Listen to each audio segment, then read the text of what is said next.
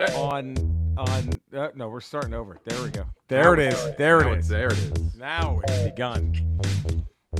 To our Patreon people, you got an extra 2 seconds for free. Right. Those people.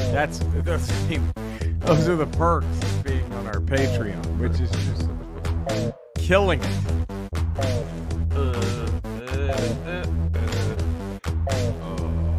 Oh, there it is. Who's back, Eddie? We're back. We're back with a new Ramble Radio. Hey, by the way, Yeah? get used to that image because it's changing, baby. Right? That one you see. Yeah. I mean it. Oh wait. Did I stop? Oh, Yeah, I did. Okay. Okay. There we go. That see There it is. that thing right there. Just know. Oh, it's back. Hold on. It's back. Have your memories. Hope you had good ones. There we go. Hope you There had it good is. ones. Hope you had Soak good it ones up. because more. And I'm coming. sorry for someone that just purchased something on TeePublic with the soon-to-be old logo. No, that's okay. It's our throwback. That's true. It's a throwback. We wear them once a year. Once we get our new logo, it could be our throwback. This is a great idea. Throwback logo. It's a great idea. It's like those. Yeah, no, there's nothing wrong with that. That's how it should be. That's how it should be. What are you gonna do? What's your beloved team gonna do for throwback helmets? That's kind of the arrow. Kind of up in the air. The arrow. They have the old. Yeah, I guess you got to do the. I mean, but even that, I guess they don't like because it makes it seem like Native Americans are aggressive. The old and ones are just the numbers, right? The old ones were just like the numbers on the side of the helmet. No, right? their original helmets, they had a feather that went from the back to the top of the helmet. It was like a feather. And then they went to the arrow. Then they went to the old R. So it kind of looked like when Lombardi was the coach, they had the yellow helmet. They went to a yellow helmet with the R, so it kind of looked like Green Bay. That's right. Yeah, he kind of did his Green Bay Packer homage. And that's a pretty cool one. I like that one. It's kind of cool. Yeah. And then after he went away, they went to a red helmet and then went to the classic one they had for about 40 years. Can I say something that your Washington team, thankfully, I don't think ever took part of, given the logo they had? Yeah. I cringe every time I hear it. Racist chant. Racist chant. There was a time. Because it started with the Braves, right? The Atlanta Braves. Florida State. Was it Florida State or Atlanta Braves? One of those two was racist chant. I think it was Florida State. And then the Braves picked it up. And this was like early 90s. Late 80s, early 90s, I think. Yeah. That's where I remember it kicking on. And then I think then it got into the NFL. I think the Chiefs started doing it. Yeah, they had their fun with it. For like a moment, there was I don't even think it lasted for more than a couple games. They were trying to do it at RFK Stadium. Yeah, I vaguely remember this, but it was like, stop. But it didn't catch on because I think I used to always associate it with the Braves or the Seminoles. Right. I never associate with anybody else. Your franchise has been successful enough that they don't need to copy some other shit. That's the thing. Yeah, so they didn't. You don't need that. You don't need it. Well, welcome to Ramble Radio. I think the Chiefs still do it, but yeah, the Chiefs still do it. Which is weird because it's a Seminole thing. It is. It was Florida State, I think. Hey, racist chant. Welcome to the Ramble Podcast, a geek's guide to pop culture. This is our supplemental episodes, Ramble Radios, as the cool kids called them. We just adopted that after what the hip kids were saying. The toughs, the hip kids, and the toughs. Right, the street toughs. The street toughs. They would call it Ramble Radio. So we said, well, fuck it. Let's jump in with that.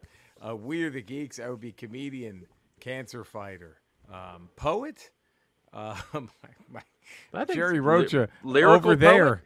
Lyrical poet over there. We have the one and only. Yeah, comedian Eddie Pence and also podcaster. Poet and filmmaker. Poet. I guess also poet. More of a wordsmith. Haiku. Haiku writer. Wordsmith. Cocksmith. Coxman. So here we go. This is our man. We talk about the things we love and geek out over. Sure. That's kind of the premise to this episode. Before we get going any further, subscribe to the Ramble, 5-star rating, positive text review. If you don't do those things, Eddie and I have to think we can't help you. Yeah, we can't help it. And we're like, what's with these chumps? We don't like doing that. We don't. And that becomes our whole pre-production meeting. It's what's just with talking these about chumps? what chumps everybody is. These fucking chumps. And I hate to do this too, but these fucking people. We're still stuck at 147 5-star ratings. Let me see who's. I think the same one. Is it fucking? It's Scissor Lord. I mean, it's Dahlem now. We're just in Dahlem league. That was September 11th, right? When he took the title. I think it was Scissor Lord. And Hiccup, or sorry, she, Hiccup or 4. they, or whatever Hiccup they 4. are. Hiccup 4. Hiccup 4 took it from Scissor Lord. We're getting near 2 fucking months. So this is definitely. Is Dahlem gonna like step out onto the field and trip him up now to preserve his? I mean, I would imagine Dahlem will do something to keep his streak alive. Has to. Don't you think he has? At this point, it's kind of all eyes on him. I don't know. Yeah. I don't know. We'll see. But, man, so subscribe to Ramble, 5-star rating, positive section. You email us, ramble@theramblepod.com. We have our merch page at TeePublic. We just had another sale. So look at that. Thank you to whoever's buying our shit. Please making keep that Don't money. worry. We're gonna keep whenever we get a new merch, a new logo, and a new merch page. We're keeping the old one. Don't you worry. This is gonna be break those out a couple times a year. Yes, it's gonna be the throwbacks. We're not we're not beneath that. So there we go. Now, Eddie, for today's Ramble Radio, I had a thought the other evening. Yeah. Because I was watching some old Transformers on Tubi, which should have. But I was thinking about, like, how great were, like, Optimus Prime as characters, Lion-O great leaders, as characters. Great leaders. Lion-O, great leader. He-Man. That they are just with solid. Stacked rosters. And even if you want to flip it over and look at their counterparts, Megatron. Oh, man. Skeletor. Megatron should just be eating up the scenery. Like, there should be, but Prime hold on, this light is too fucking bright. It's burning. Let me give me one. But, like, Prime held his own with fucking 5 dinosaurs. Like, you put the Dinobots with a lesser leader that they take control of the locker room. They take over. I mean, they're TOing it. It's TO and fucking. If you don't have that solid leader in the locker room, then you have no locker room. You have nothing. And I don't know, man. So my point. Whoa, shit! I didn't mean to do that. Hold on. What are you doing? I'm trying to dim the light here in this fucking thing. It doesn't look bright on the screen. No, I moved it. I accidentally moved it now. So there we go. Okay, maybe that's better. But no, same. Fuck it. We'll move on. Again, do we have time for pre-production? We can solve these things. No, because we do this for you, the listener. We're here for you. We could have handled it. Come on. But anyway. We're planning out every second of this podcast up to the moment we record. We have no time to do the mics work. Who the fuck has time for that? Come on. But it just, with all the different Thundercats, Panthro is enough to just be that. You can't have a Panthro on your team without having a solid quarterback. Like if you have an average run-of-the-mill, middle-of-the-road leader, Panthro's taking over. Panthro's getting the ball every play. It's just it's very simple. But and I started thinking, like, God, I wanted to ask you this: who is the lamest leader of our beloved childhood? And let's limit it to cartoons. You mentioned to me you said is Duke from G.I. Joe the lamest? G.I. Joe the lamest. And I was like, I think you have to throw Matt Tracker into that conversation. From Mask. I think it's between Matt but Tracker it's those and two, Duke. correct? It's down to those two. It's Duke, because Duke is so fucking forgettable. A lot of people can say Matt Tracker didn't need to be that great because the cars, the vehicles were the stars of that show. Yeah. That was the gimmick. But I feel bad for Duke because, man, once we just got to, and I'm just gonna say it. Once Snake Eyes hit, who gives a fuck about Duke? That was as a kid. I don't care. I don't. But that's only because Duke was so milquetoast. That left the opening for Snake Eyes to come in and take that spotlight. Duke was just a fucking youth minister out there. Yeah, he would have been the Panthro had Lion-O not been who Lion-O. Yes, had they? So would have served with Duke. They should have made Duke what Flint was, his brother. Yeah. Falcon. I'm sorry. Falcon, his brother. Falcone. That's what Duke should have been. Duke should have been like the kind of brash outsider.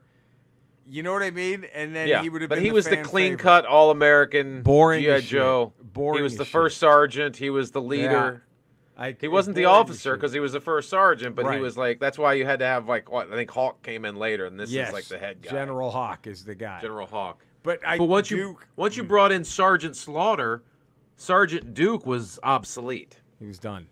It didn't matter. Like, I hate to say this, but in the G.I. Joe movie where they're trying to stop Cobra from getting their hands on the black entertainment television. Yeah. The BET cannot fall into Cobra's.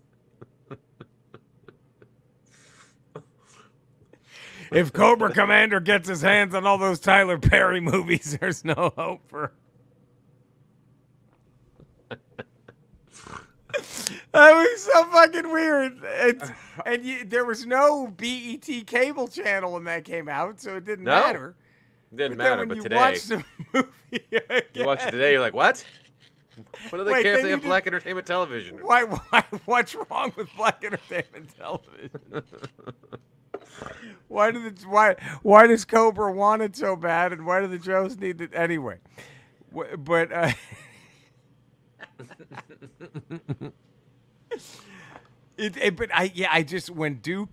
when Optimus Prime died, we talked about this so many times because it was so affecting of our youth. It was like, oh God, what a moment! Now, where do we go now? Like I told you, we fucking loved it. We were like, holy shit, this is. But where do we go now? When Duke went into a coma, when Duke got a snake in his, a serpent in his heart, Serpentor snake right there in the heart. Everyone was like, yeah. Okay, well, there's like 6 other dudes that are dying. There's to way step cooler up. people waiting to jump in here. This is fucking.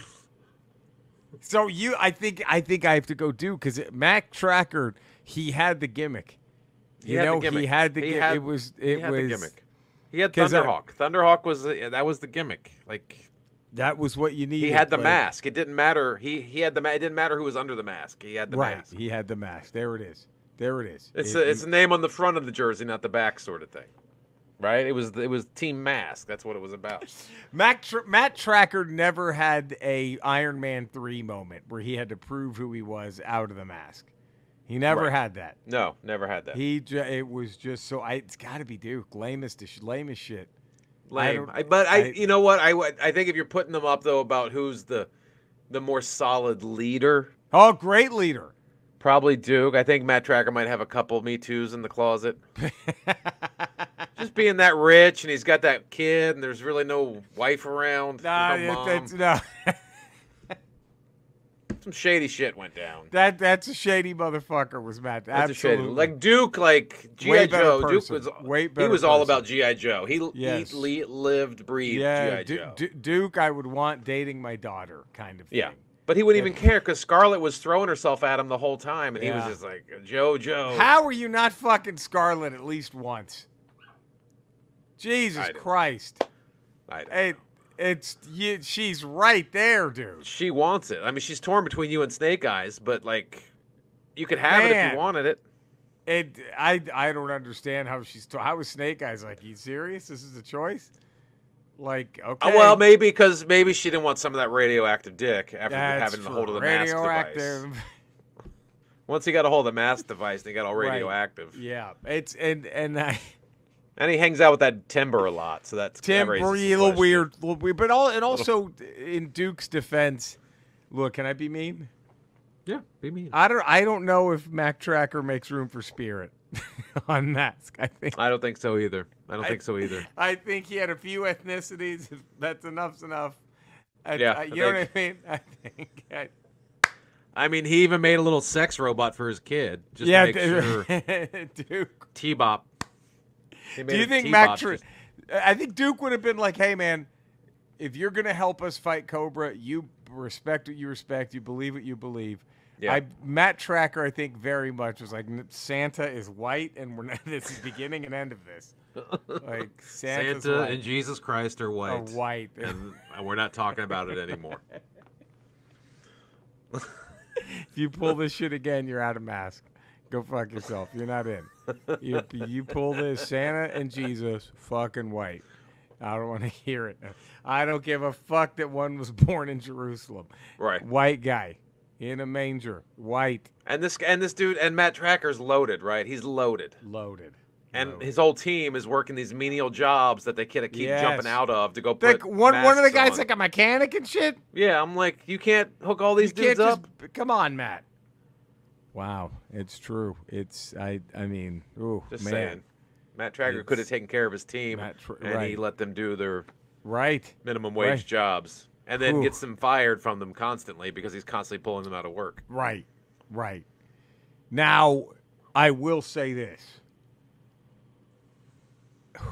I hate to say this, but if Cobra Commander had a no Duke, show mercy, Duke's like boom, boom, boom. Doesn't even think twice. I don't think. I don't think Duke has the should I?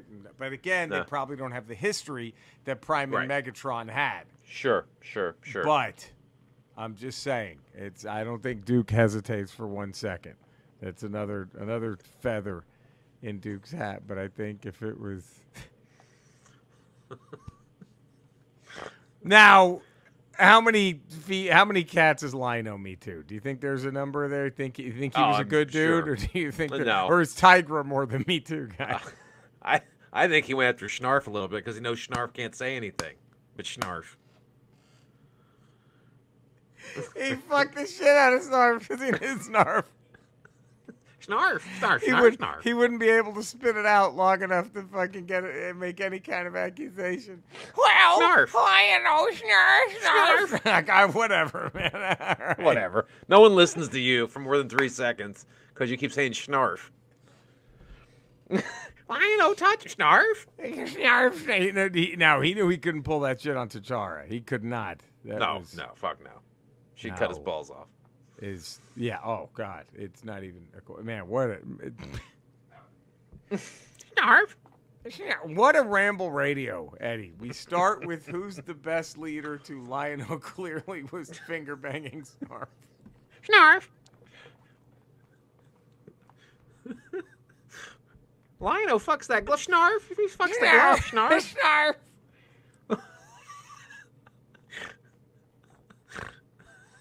Snarf.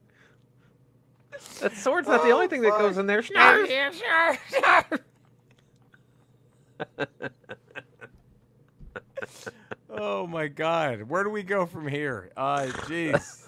Well, sadly, we know where we go. We have contractual obligations. Skeletor. Boy. Jesus. We were talking about some of the great leaders from our childhood toy lines. Yeah. And we mentioned He-Man as being a very charismatic leader. Good leader. There on Eternia. Yeah. What are your thoughts on? Was there anyone else up there? Could Ram Man, Fisto, any of those other guys taken over for He-Man had he fallen? Eddie, that's a wonderful question, and I'm glad that you've asked me. To be honest, any one of those pieces of shit could have taken over for that massive piece of shit. He did fucking nothing. I will go to my grave. He was the Brock Purdy of leaders, just lucky to have everybody else around him, just a worthless pile of chode. I'm telling you right now, anyone, right now. Look, do you see what that, look, do you smell that? Do you smell that? Merman just took a shit and he put his own jizz in it, okay? And he mixed it with some shit and jizz of Mossman's. Let that lead over He-Man. Do you understand? Stinkor's twat would be a better leader than that fucking piece of shit. You could put anybody in there. All of those fucking losers over there that hang and don't even realize they can do a goddamn better job than he ever can. They suck, all of them. Fuck them. They can't lead shit. I mean, God almighty, how many How many He-Mans does it take to screw in the light bulb? No, go on. How many? Ask. How many? I don't know, because they're all too busy sucking their own cocks because they fucking suck. By the way, his mother has a giant pussy. Okay. All right, there we go. There we go. Yeah. Cinesnob Cody. Let's get that going, huh? Let's get the Cinesnob podcast up there on Rotten Tomatoes so we can right some wrongs. Yeah, that line in Raging Bull when Joe Pesci's on the phone and he gets they're not on the phone, but Joe Pesci's mad because Jake LaMotta lost the decision and he's telling him they're miserable because their mother's taking up the ass. Yeah, guess who they were talking? He's talking about He-Man's fucking. Okay. Eddie working all the 5 days a week. Patreon.com, The Ralph Report. Tuesdays, Fridays, Ramble Radio. Wednesdays, Ramble Proper. Also on Fridays, Not Today with Jen Sturge. Look at that. And you can find me in the same rambling locales. You can find Eddie and Cody. I'm on Twitch and Kick most nights at Retro Rocha, playing old video games, sometimes new ones. Also, I have my YouTube channel. Also, just my name. And all that good shit. Follow us, love us, subscribe to us, 5-star rating, positive text review.